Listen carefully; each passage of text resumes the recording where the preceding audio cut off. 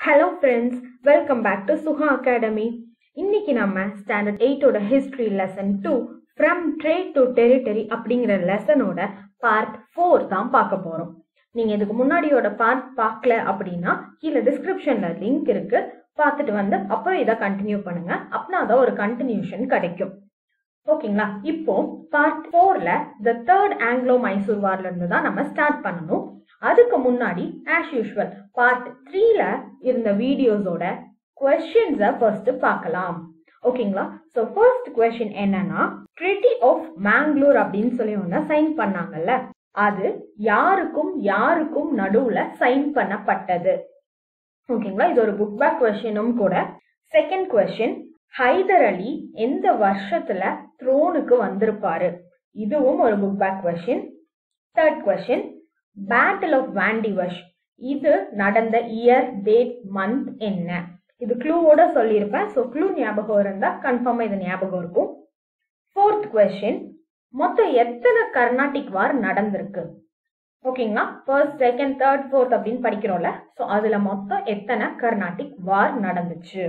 Fifth question, Hyder அலி இறந்த year என்ன? So Titan அப்படின்னு சொல்றோம்லங்க. ஸோ 5க்கு ஆன்சர் எழுதி வச்சுக்கோங்க. வீடியோட எண்டிங்ல ஆன்சரை செக் பண்ணிக்கலாம். ஓகேங்களா? வாங்க இப்போ லெசன்குள்ள போலாம். தி தேர்ட் ஆங்கிலோ மைசூர் வார் இது எப்போ இருந்து எப்போ வரைக்கும் நடந்திருக்கு? 1790ல இருந்து 1792. ஸோ இதோட காசஸ் என்ன? ஓகேங்களா? இது நடந்ததுக்கான ரீசன் என்ன அப்படின்னு பார்க்க போறோம். Tipu was trying to seek alliance of foreign powers against the English. Tipu இங்கிலீஷை எதிர்த்து ஒரு குரூப் ஃபார்ம் பண்ணணும்னு நினைக்கிறாரு. அதுக்காக ஃபாரின் பவர்ஸ், அதாவது மற்ற நாடு கிட்ட ஹெல்ப் கேட்கணும்னு நினைக்கிறாரு. For that purpose, he had sent his ambassadors to France and Turkey. So அந்த ரீசன்காக அவரோட அம்பாசிடரை பிரான்ஸுக்கும் டர்க்கிக்கும் அனுப்புறாரு.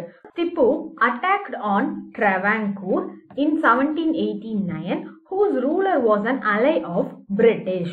ஸோ ட்ராவன்கூர் அப்படிங்கிறது இப்போ யார் கடியில் இருந்ததுன்னா பிரிட்டிஷ் கடியில் இருக்கு. அந்த இடத்த 1789ல திப்பு வந்து அட்டாக் பண்றாரு. த English, the Nizam and the Marathas entered into a triple alliance against Mysore. இப்போ இங்கிலீஷ் கூட நிசாமும் மராத்தாஸும் சேர்ந்து ட்ரிபிள் அலையன்ஸ், அதாவது 3 பேரும் சேர்ந்து ஒன்னா ஃபார்ம் ஆகி மைசூரை எதிர்க்கிறாங்க. இப்போ மைசூர் யார்கிட்ட இருக்குன்னா திப்பு கிட்ட. ஆட்டோமேட்டிக்கா அவங்க யாரை எதிர்க்கிறாங்க? திப்புவை எதிர்க்கிறாங்க. ஸோ இதுதாங்க காசஸ் அப்படின்னா. ஓகேங்களா? ஸோ 3 விஷயம். திப்பு வந்து பிரான்ஸ் கிட்டயும் டர்க்கி கிட்டயும் ஹெல்ப் கேட்கிறாரு. செகண்ட் ஒன், திப்பு போய் ட்ராவன்கூரை அட்டாக் பண்றாரு. தேர்ட் ஒன், திப்புவை எதிர்த்து இங்கிலீஷ் வந்து நிசாம் கூடயும் மராத்தா கூடயும் சேர்ந்து சண்டை போடுறாங்க. ஓகேங்களா? கோர்ஸ் அடுத்து, Tipu fought alone which continued for 2 years. ஆனா திப்பு தனியாவே போட்டி போட்டாரு. இந்த போர் வந்து 2 years கண்டினியூ ஆயிருக்கு. 2 வருஷம் இந்த போர் நடந்திருக்கு. It was fought in 3 phases. அந்த 2 yearsமே 3 phases-ஆ பிரிஞ்சு நடந்திருக்கு. The attack of the English under General Meadows failed. First English வந்து மெடோஸ் அப்படிங்கிற ஒரு தலைமையில அட்டாக் பண்ணியிருக்காங்க. ஆனா அது தோத்துருச்சு. Therefore, in December 1790, Cornwallis himself took the command of the army. So இவர் தோத்துட்டாரு அப்படிங்கறனால 1790 டிசம்பர்ல கார்ன்வாலிஸ் வந்து அவரே படைய ஹெட்டா இருந்து நடத்தி கொண்டு வராரு. Cornwallis captured all the hill forts which obstructed his advance towards Srirangapatnam and reached near its outer wall. ஸ்ரீரங்கப்பட்டினத்தை தாக்கணும் அப்படின்னா அதை சுத்தி இருக்கிற நிறைய ஹில் ஃபோர்ட்ஸ் அதையும் தாக்க வேண்டியதா இருந்தது. ஸோ ஸ்ரீரங்கப்பட்டினத்தை பாதுகாத்துட்டு இருந்த சுத்தி மற்ற எல்லா ஃபோர்ட்டையுமே, அப்ஸ்ட்ரக்ட்னா என்னங்க, அது எல்லாத்தையுமே அடிச்சு உடைச்சிட்டாரு. அண்ட் உடைச்சு ஸ்ரீரங்கத்தோட இப்ப அவுட்டர் வாலுக்கு வந்துட்டாரு. Tipu felt desperate and opened negotiations with the English. So இப்படி ஆனனால திப்புக்கு வந்து இப்போ நம்பிக்கை இல்லாம போயிடுச்சு. ஃபெல் டெஸ்பரேட்னா இந்த அளவுக்கு வந்துட்டாங்க, இதுக்கு மேல இவரால் தனியா சமாளிக்க முடியாது அப்படின்னு நினைச்சிட்டாரு. அதனால ஓப்பன் நெகோசியேஷன்ஸ்னா பேச்சுவார்த்தை நடத்துறாரு. ஸோ அந்த பேச்சுவார்த்தைக்கு கார்ன்வாலிஸ் அக்ரீட், கார்ன்வாலிஸும் ஒத்துக்கிறாரு. அப்படி ஒத்துக்கிட்டு அவங்க சைன் பண்ண ட்ரிட்டி தான் treaty of Srirangapatna.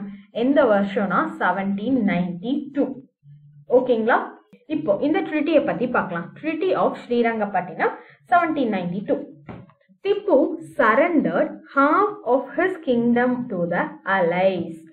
So Tipu அவர்கிட்ட இருந்த கிங்டம்ல, அதாவது அவர் வச்சிருந்த பாதிய பிரிட்டிஷ்க்கு கொடுத்துறாரு.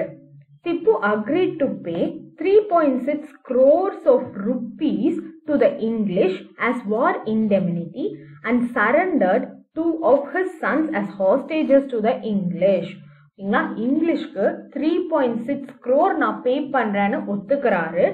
அது மட்டும் இல்லாமல் அவரோட 2 பசங்களையும் ஹாஸ்டேஜஸ்னா என்னங்க, கைதி அப்படின்னு சொல்றோம்ல, சோ கைதியா இங்கிலீஷ் கிட்டையும் ஒப்படைச்சிடுறாரு. ஓகேங்களா? The English acquired Malabar, Coorg, Dindigul and பாரமஹால். ஓகேங்களா? சோ அது போக இங்கிலீஷ் வேற என்னென்ன ரீஜியன் எல்லாம் அவங்க அக்வயர் பண்ணிக்கிறாங்கன்னா மலபார், கூர்க், திண்டுக்கல், வரமஹால், அதாவது கோயம்புத்தூர் அண்ட் சேலம். ஓகேங்களா? சோ இதுதான் தேர்ட் ஆங்கிலோ மைசூர் வார். தேர்ட் ஆங்கிலோ மைசூர் வார் புரிஞ்சுதுங்களா? அடுத்து இப்ப நம்ம பார்க்க போறது ஃபோர்த் ஆங்கிலோ மைசூர் வார். இது எப்போன்னா 1799. Tipu Sultan did not forget the humiliating treaty of Srirangapattinam imposed upon him by Cornwallis in 1790. So Tipu இந்த நம்ம மேல அவர் சைன் பண்ண ஸ்ரீரங்கப்பட்டினத்தை பத்தி மறக்கலைங்க. ஏன்னா அது அவருக்கு எப்படி இருந்ததுன்னா ஹியூமிலியேட்டிங் அப்படின்னு சொல்றோம்ல. ஹியூமிலியேட்டிங்னா என்ன? அவமானப்பட்டுட்டோம் அப்படின்னு சொல்லுவாங்கல்லங்க, அதுதான் ஹியூமிலியேட்டிங் அப்படின்னு சொல்லுவோம். ஸோ அவமரியாதை அப்படின்னு சொல்லுவோம்.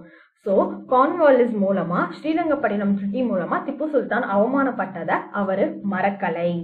ஓகேங்களா? அடுத்து காசஸ். இப்போ fourth Anglo Mysore வாருக்கான causes, reason என்ன? Tipu sought alliance with foreign powers against the English and sent ambassadors to Arabia, Turkey, Afghanistan and French. ஓகேங்களா? இப்ப இங்க என்ன பண்றாரு? சேம் இதுக்கு முன்னாடி பண்ண மாதிரியே இங்கிலீஷ எதிர்க்கிறதுக்காக அவங்க தூதுவரை அரேபியா, டர்க்கி, ஆப்கானிஸ்தான், பிரெஞ்சு இந்த மாதிரி இடத்துக்கு எல்லாமே அனுப்புறாரு. Tipu was in correspondence with Napoleon who invaded Egypt at that time. அந்த டைம்ல நெப்போலியன் அப்படிங்கிறவர் ஈஜிப்ட அவரு இன்வைட் பண்ண போயிருப்பாரு. அவரு கூட திப்பு கான்டாக்ட்ல இருந்திருப்பாரு. The French officers came to Srirangapattinam where they founded a Jacobin club and planted the tree of liberty. So இந்த நேரத்துல பிரெஞ்சு ஆபீசர்ஸ் ஸ்ரீரங்கத்துக்கு வந்திருக்காங்க. ஜக்கோபின் கிளப் அப்படின்னு ஒரு கிளப்ப உருவாக்கி இருக்காங்க. உருவாக்கி அங்க ட்ரீ ஆஃப் லிபர்ட்டி அப்படிங்கறத பிளான் பண்ணிருக்காங்க. ஓகேங்களா? ஒரு மரத்தை நட்டி அதை ட்ரீ ஆஃப் லிபர்ட்டி அப்படின்னு சொல்றாங்க. இதோட காசஸ் முடிஞ்சிருச்சுங்க. அடுத்து கோர்ஸ். இந்த டைம்ல என்ன நடக்குது? வெலஸ்லி டிக்ளேர்ட் வார் அகெயின்ஸ்ட் திப்பு இன் 1799. ஸோ இங்க யாரு வராங்க? வெலஸ்லி வராரு. ஸோ அவர் இப்படி எல்லாம் பண்றனால வெலஸ்லி திப்புவை எதிர்த்து வாருக்கு டிக்ளேர் பண்றாரு. The war was short and decisive. இந்த டெசிசிவ் அப்படிங்கறதுக்கு நான் ஆல்ரெடி மீனிங் சொல்லியிருப்பேன். இது ரொம்ப கடுமையா இருந்திருக்கும். அண்ட் டு த எண்ட் வந்திருப்பாங்க அவங்க. As planned. So plan பண்ணபடியே the Bombay Army under General Stuart. So Bombay army அது யார் கண்ட்ரோல்ல இருந்திருக்குன்னா ஜெனரல் ஸ்டூவர்ட். அவங்க மைசூரை இன்வைட் பண்ணிட்டாங்க ஃப்ரம் த வெஸ்ட் சைட்ல இருந்து மைசூரை ஜெனரல் ஸ்டூவர்ட் இன்வைட் பண்ணிட்டாரு. த மெட்ராஸ் ஆர்மி. அடுத்து என்ன பாக்குறோம்? Madras army which was led by the Governor's General brother Arthur Wellesley forced Tipu to retreat to his capital Srirangapattinam. அடுத்து ஆர்த்தூர் வெலஸ்லியும் டைரக்டா திப்பு அட்டாக் பண்ணனால இவரு திருப்பி கேபிட்டலான ஸ்ரீரங்கப்பட்டினத்துக்கே போக வேண்டிய நிலைமை வந்துருச்சு. On 4th May 1799 Srirangapatna was captured. 4th May 1799ல ஸ்ரீரங்கப்பட்டினத்தையும் capture பண்ணிடுறாங்க. Tipu fought bravely and was killed finally. Tipu ரொம்ப பிரேவா, அதாவது ரொம்ப தைரியமா போல்டா சண்டை போடுறாரு. ஆனா ஃபைனலா அவரையும் கொன்னுறாங்க. Thus ended the 4th Mysore War and the whole of the Mysore lay prostrate before the British. ஓகேங்களா. ஸோ இப்போ திப்புவும் இறந்துட்டனால ஃபோர்த் மைசூர் வார் வந்து முடிவுக்கு வந்துருச்சு. ஸோ இப்போ பிரிட்டிஷ் கையில மைசூர் போயிருச்சு. ஸோ மைசூர் ஆஃப்டர் த வார், இந்த வாருக்கு அப்புறம் மைசூர் எப்படி இருந்துச்சு? த English occupied Canara, Wayanad, Coimbatore, Dharapuram and Srirangapatna, இந்த எல்லா இடத்தையுமே மைசூர் அவங்க கண்ட்ரோலுக்கு கொண்டு வந்துட்டாங்க. Krishnaraja ஒடையார் of the farmer Hindu Royal family was brought to the throne. இதை வந்து ஒரு புக் பேக் கொஸ்டினும் கூடங்க. ஸோ ரிட்டர்ன் யாரு த்ரோனுக்கு வந்திருப்பாங்க அப்படின்னு பார்த்தோம்னா Krishnaraja ஒடையார். Tipu's family was sent to the fort of Vellore. So இப்போ திப்புவோட ஃபேமிலியை என்ன பண்ணியிருப்பாங்கன்னா வேலூர் ஃபோர்ட்டுக்கு அனுப்பிடுவாங்க. ஓகேங்களா. ஸோ இதோட ஆங்கிலோ மைசூர் வாரான 4 வார்ஸுமே முடிஞ்சுதுங்க. அடுத்து நம்ம பார்க்க போறது ஆங்கிலோ மராத்தா வார். இந்த ஆங்கிலோ மராத்தா வார்ல மொத்தம் எத்தனை வார் இருக்குன்னு பார்த்தோம்னா first Anglo Maratha war, second Anglo Maratha war and third Anglo Maratha war. Anglo Maratha war. The Marathas managed to overcome the crisis caused by a defeat at Panipat and after a decade recovered their control over Delhi. Third battle of பானிபட்னால மராத்தாஸ்க்கு வந்து ரொம்ப அதிகம் ஒரு பெரிய defeat ஆயிருக்கும். அதுல இருந்து அவங்க வெளியில வர்றதுக்கே ஒவ்வொரு டிகேட் அப்படிங்கன்னா ஒரு 10 வருஷம் ஆயிருக்கும். ஸோ அந்த 10 இயர்ஸ் கழிச்சுதான் அவங்க டெல்லி, இங்க டெல்லி அப்படிங்கறத எதை சொல்றாங்கன்னா முகல்ஸை மீன் பண்றாங்க. ஸோ முகல்ஸ் அவங்க மேல இருந்த கண்ட்ரோல்ல இருந்து அவங்க மீண்டு வர்றதுக்கே 10 இயர்ஸ் ஆச்சு அப்படின்னு சொல்றாங்க. However, the old Maratha confederacy controlled by the Peshwa had given way to 5 virtually independent states. அதுக்கு முன்னாடி மராத்தா கிட்ட இருந்தது.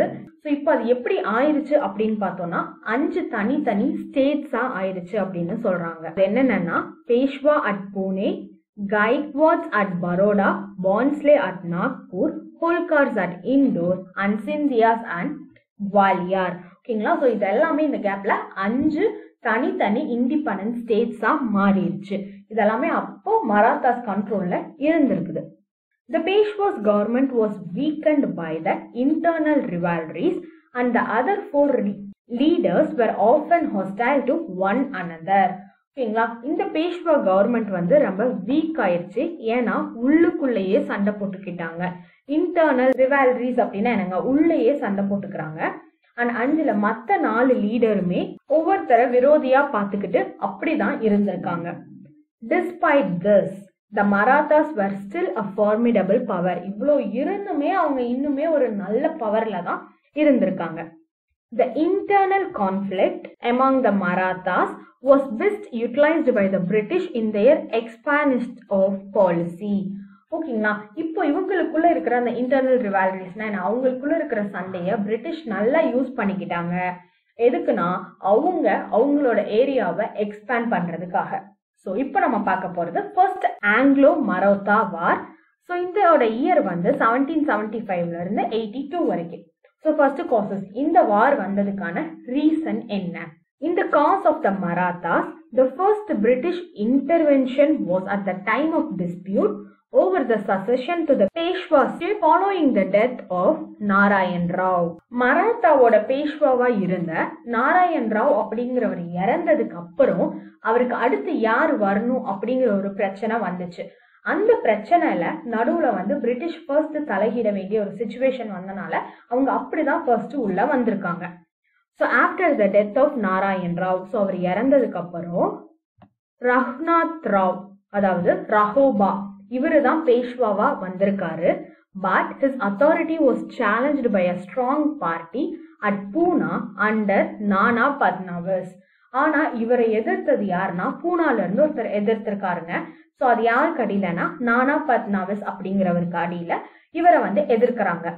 The party recognized the infant born posthumously to Narayan Raw's wife Gangabai as the Peshwa and set up a council of regency in his name. இறந்து போன நாராயண் ராவ் அப்படிங்கிறவருக்கு பிறந்த குழந்தை, ஓகேங்களா, அந்த குழந்தைய தான் வந்து இவங்க பேஷ்வாவா சொல்லி அந்த குழந்தை பேர்லயே இவங்க ஒரு கவுன்சில் அதாவது ஒரு பார்ட்டியும் செட்டப் பண்ணிக்கிறாங்க. Having failed in his bid to capture power, Raghunath Rao approached the British for help. பவரை பிறந்த குழந்தை இன்ஃபேன்ட் பார்னா பிறந்த குழந்தைய வச்சு இவங்க அவரை தான் பேஷ்வான்னு முடிவு பண்ணி அவருக்குன்னு ஒரு இதுவும் ஃபார்ம் பண்ணிட்டாங்க. ஸோ அதனால இப்போ இந்த ரகுநாத் ராவ் அப்படிங்கிறவர்னால பேஷ்வாவா இருக்க முடியல. இந்த நேரத்துல பிரிட்டிஷ் கிட்ட போய் ஹெல்ப் கேட்கிறாரு. எதுக்கு? அவரு பேஷ்வாவா ஆகிறதுக்கு. The Treaty of Surat between the English and Raghunath Rao was concluded in 1775. So இந்த நேரத்துல இதுக்காக இங்கிலீஷும் ரகுநாத் ராவும் ஒரு ட்ரிட்டி சைன் பண்ணிக்கிறாங்க. அந்த ட்ரிட்டி பேரு தான் Treaty of Surat. So இது எப்போ பண்ணிருக்காங்கன்னா 1775ல. However, the majority of the Supreme British Council in Calcutta was opposed to the Surat Treaty, although Warren Hastings himself had no objection to ratifying the treaty. ஆனா இந்த ட்ரிட்டிய British council, கல்கட்டால இருக்கிற British council வந்து ஏத்துக்கிறதுக்கு மறுத்தாங்க. ஓகேங்களா, அவங்களுக்கு இந்த treaty வந்து பிடிக்கல. அப்படி இருந்துமே வாரன் ஹாஸ்டிங் வந்து அந்த ட்ரிட்டியை ஏத்துக்கிறதுக்கு ரெடியா தான் இருந்தாரே தவிர அவர் எதுவும் சொல்லல. The council sent Colonel Upton to Pune to negotiate a peace with the Pune Regency. So என்ன பண்றாங்க, கொலோனல் அப்டன் அப்படிங்கிறவரை பூனாக்கு அனுப்பி, பூனால இருக்கிறவங்க தானே அந்த நானா பட்னாவிஸ் அப்படிங்கிறவர் தானே ஃபர்ஸ்ட் இவரை எதிர்த்து இந்த வேலையை பார்த்தாரு. ஸோ அவர்கிட்ட பீஸ் பேசுறதுக்காக, பேச்சுவார்த்தை நடத்துறதுக்காக அனுப்புறாங்க. Accordingly அப்டன் concluded the treaty of Purandar. So அந்த பேச்சுவார்த்தையில அவங்க ட்ரிட்டி ஆஃப் புரந்தர் அப்படிங்கிறத சைன் பண்றாங்க in the year 1776. The treaty, however, did not take effect due to opposition from the English government in Bombay. இந்த ட்ரிட்டியுமே எஃபெக்ட்டுக்கு வரல, ஏன்னா இதுவுமே பாம்பேல இருந்த இங்கிலீஷ் கவர்மெண்ட்டுக்கு பிடிக்கலை. கோர்ஸ். ஸோ இதுக்கப்புறம் என்ன நடக்குதுன்னு பார்க்கலாம். In 1781, Warren Hastings dispatched British troops under Captain Popham. So 1781ல Warren Hastings captain பாப்பம் அவருக்கு அடியில அவங்களோட ட்ரூப்ஸ், அதாவது பிரிட்டிஷ் ட்ரூப்ஸை வந்து அனுப்புறாரு. He defeated the Maratha chief Mahadaji Scindia in a number of small battles and captured Gwalior. So இவர் என்ன பண்றாரு, மராத்தா சீஃபான மஹதாஜி சிந்தியா அப்படிங்கிறவரை தோக்கடிச்சு குவாலியரை கேப்சர் பண்ணிடுறாரு. Later on, 17th May 1782, the Treaty of Salbai was signed between Warren Hastings and Mahadaji Scindia. So இப்படி இவங்க குவாலியரை capture பண்ணதுக்கு அப்புறம் மஹதாஜி சிந்தியாக்கும் Warren ஹாஸ்டிங்க்கும் நடுவில் ஒரு ட்ரிட்டி சைன் பண்றாங்க. எப்போனா 17 May 1782ல அந்த ட்ரிட்டி பேரு தான் ட்ரிட்டி ஆஃப் சால்பாய் அப்படின்னு சொல்றோம். ஓகேங்களா, அடுத்து ரிசல்ட்ஸ். ஸோ இந்த ட்ரிட்டியோட ரிசல்ட்டை பத்தி பார்க்கலாம். Raghunath Rao was pensioned off and Madhav Rao too was accepted as the Peshwa. So இந்த பென்ஷன்ட் ஆஃப் அப்படிங்கிறது என்னங்க, இப்போ நம்ம பென்ஷன் கொடுக்குறோம் அப்படின்னு சொல்றோம்ல, அதே மாதிரிதான் ரகுநாத் ராவுக்கு பென்ஷன் கொடுத்து அவரை உட்கார வச்சுட்டு மாதவ ராவ் டூவை பேஷ்வாவா கொண்டு வந்துடுறாங்க. Salsette was given to the British. So Salsette அப்படிங்கிற இடத்த பிரிட்டிஷ்க்கு கொடுத்துட்றாங்க. The Treaty of Salbai established the British influence in Indian politics. So இந்த Treaty of Salbai மூலமா பிரிட்டிஷ் வந்து இந்தியன் பாலிடிக்ஸ்குள்ளேயும் அவங்களோட உரிமையை காமிக்க ஆரம்பிச்சாங்க. It provided the British 20 years of peace with the Marathas. So அதனால பிரிட்டிஷும் மராத்தாஸும் பிரச்சனையே இல்லாம 20 வருஷம் ரொம்ப பீஸா இருந்தாங்களாம். ஓகேங்களா, ஸோ இதுதான் ஃபர்ஸ்ட் ஆங்கிலோ மராத்தா வார். இப்போ the internal affairs of Marathas. மராத்தாஸ்குள்ள என்னென்னங்க நடந்திருக்கு? The internal affairs of the Marathas deteriorated further after the close of the first Maratha war. இந்த first Maratha war முடிஞ்சுமே அவங்களுக்குள்ள ஆல்ரெடி சண்டை நடந்துட்டு இருந்ததுல, அந்த சண்டை இன்னும் மோசமா தான் ஆச்சே தவிர அது முடியல. Nana Fednobis grow fond of power, jealous of Mahadaji Scindia and become progressively inclined to seek the support of the British. So Nana Fednobis என்ன பண்ணாரு, அவரு நல்லா வளர்ந்துட்டே வந்தாரு. அந்த வளர்ச்சி மஹஜி சிந்தியாவுக்கு பிடிக்கல. ஸோ பொறாம வந்துச்சு. ஸோ அதனால சிந்தியா என்ன நினைச்சாங்க, இங்கிலீஷ் கிட்ட சப்போர்ட் கேட்டாங்க. The young Peshwa Madhava Rao too tried to improve the affairs but could not check the rivalry of the Maratha chiefs. So young பேஷ்வாவான அதாவது சின்ன வயசா இருக்கிற மாதவராவ் டூ எல்லாத்தையுமே சரி பண்ணணும், எல்லாருக்கும் ஃப்ரீயா மூவ் பண்ணணும்னு நினைக்கிறாரு. ஆனா அவரால மராத்தா சீஃப்ஸ் நாங்க ஆல்ரெடி மேல இருப்பாங்கல்ல மராத்தாவில, அவங்க கிட்ட இருக்கிற அந்த சண்டையோ இல்ல அந்த ஒரு ஆதிக்கத்தையோ இவரால தடுக்க முடியல. மகதஜி சிந்தியா died in 1794. ஸோ இந்த மகதஜி சிந்தியா வந்து 1794ல இறந்துடுறாங்க. and was succeeded by his grand nephew Daulat Rao Scindia. So இவர் இறந்ததுக்கு அப்புறம் இவர் இடத்துக்கு யாரு வராங்க?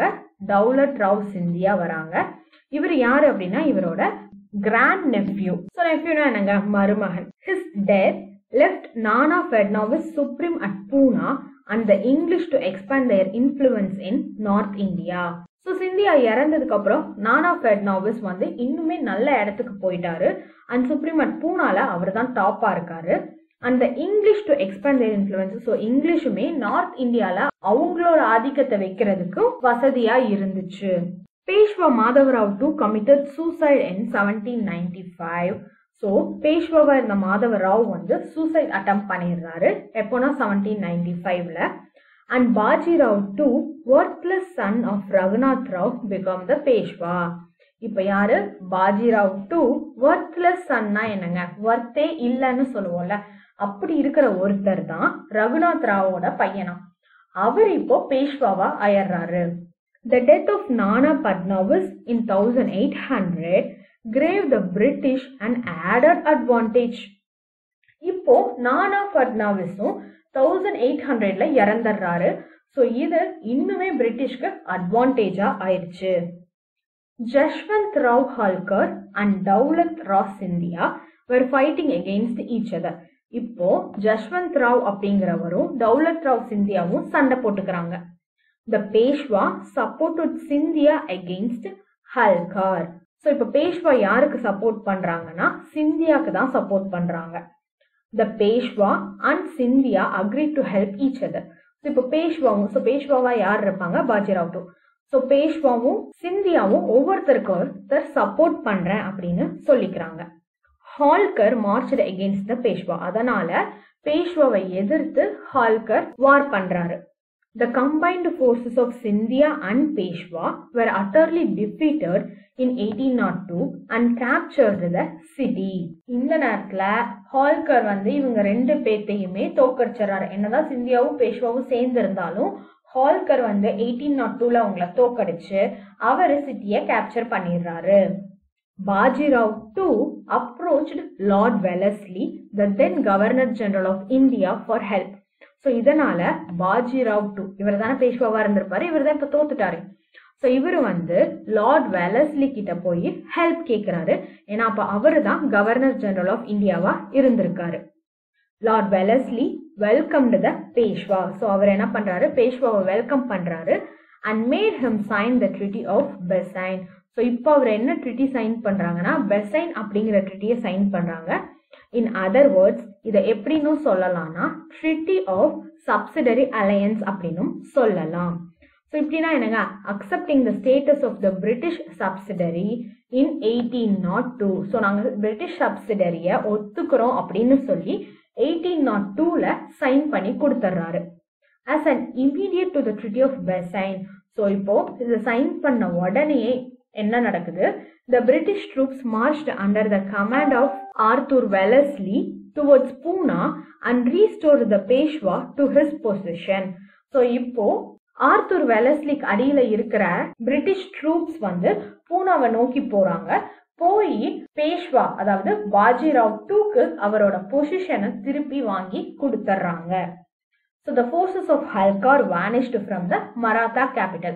ஸோ ஹல்காரோட ஃபோர்ஸை மொத்தமா அழிச்சிடுறாங்க. ஸோ வேனிஷ்டுனா என்னங்க? மொத்தமா அங்கிருந்து அழிச்சு அனுப்பிடுறாங்க. ஓகேங்களா? ஸோ இதோட இன்டர்னல் அஃபேர்ஸும் முடிஞ்சிருச்சு. அடுத்து செகண்ட் ஆங்கிலோ மராத்தா வர அடுத்த வீடியோல பார்க்கலாம். அதுக்கு முன்னாடி ஃபர்ஸ்ட் கேட்ட 5 கொஸ்டின்கான ஆன்சரை முடிச்சிடலாம். ஸோ ஃபர்ஸ்ட் என்ன கேட்டேன்னா ட்ரிட்டி ஆஃப் மேங்களூர் யாருக்கும் நடுவில் சைன் பண்ணியிருப்பாங்கன்னு கேட்டேன். இது ஒரு புக் பேக் சூஸ் தான். திப்பு சுல்தானுக்கும் பிரிட்டிஷ்க்கும் நடுவில் சைன் பண்ணியிருப்பாங்க. செகண்ட் கொஸ்டின், ஹைதர் அலி எப்போ த்ரோனுக்கு வந்திருப்பாருன்னா 1761ல வந்திருப்பாரு. Battle of வாண்டி wash கேட்டிருப்பேன். ஸோ அதோட டேட் மந்த் இயர்னு பார்த்தோம்னா 22nd January 1760. இதுக்கான க்ளூ ஞாபகம் இருக்கும்னு நினைக்கிறேன். க்ளூ இன்கேஸ் மறந்துட்டீங்கன்னா முன்னாடி வீடியோவை செக் பண்ணிக்கோங்க. ஸோ மொத்தம் எத்தனை கர்நாடிக் வார்ஸ் நடந்திருக்கும், அதான் 4th கொஸ்டின். ஸோ மொத்தம் எத்தனை நடந்திருக்கோம்னா 3 நடந்திருக்கும். First, second and third Carnatic வார். ஓகேங்களா. 5th கொஸ்டின், ஹைதர் அலி எப்போ இறப்பாரு, அவரோட இயர் என்ன, இறந்த இயர் என்னன்னு கேட்டிருப்பேன். So it's 1782. ஓகேங்களா. ஸோ இது செக் பண்ணிட்டீங்களா? எத்தனை கரெக்ட் அப்படிங்கிறத மறக்காம கீழே கமெண்ட் பண்ணிடுங்க. ஏதாவது டவுட் இருக்கு இல்லைன்னா வேற ஏதாவது டாபிக் வேணும் அப்படின்னா மறக்காம கீழே கமெண்ட் பண்ணுங்க. கொடுத்துருக்கிற மெயில் ஐடிக்கு மெயில் பண்ணுங்க, இல்லைன்னா கொடுத்துருக்கிற பர்சனல் லிங்க்கு மெசேஜ் பண்ணுங்க. அண்ட் நிறைய பேர் பர்டிகுலரா இந்த லெசனோட லிங்க் அனுப்புங்க அப்படிங்கிற மாதிரி கேட்குறீங்க. ஏன் உங்களுக்கு நோட்டிஃபிகேஷன் வரமாட்டேங்குது அப்படின்னு கேட்குறீங்க. நீங்க பெல் பட்டனை கிளிக் பண்ணி ஆல் அப்படிங்கிறத கொடுத்தா மட்டும்தான் நோட்டிஃபிகேஷன் வரும், இல்லைன்னா வராது. இன்கேஸ் அதை கொடுத்தும் வரல அப்படின்னா ஒன்ஸ் அதை திருப்பியும் ஆஃப் பண்ணி திருப்பியும் அதை ஆல் அப்படிங்கிறத கொடுத்து பாருங்க. ஓகேங்களா. வேற ஏதாவது டவுட் இருந்தாலும் கீழே கேட்டுருங்க. Bye bye. Happy learning.